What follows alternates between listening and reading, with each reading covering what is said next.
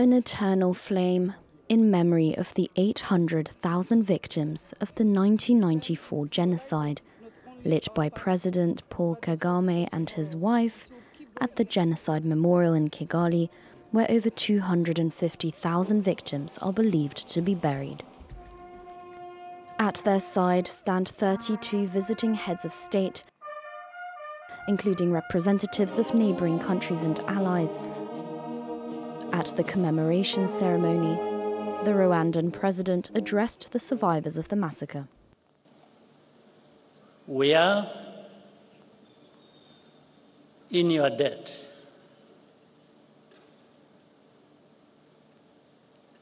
We asked you to do the impossible by carrying the burden of reconciliation on your shoulders, and you continue to do so, continue to do the impossible for our nation every single day, and we thank you.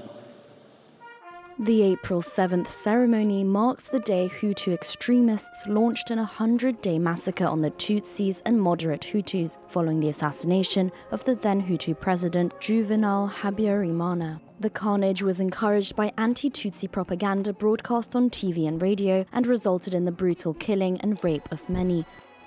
Today there are over 200 genocide memorials and new mass graves continue to be discovered. During commemorations, music is not allowed in public places nor on the radio. Sports events and films are also banned unless they are linked to the commemoration.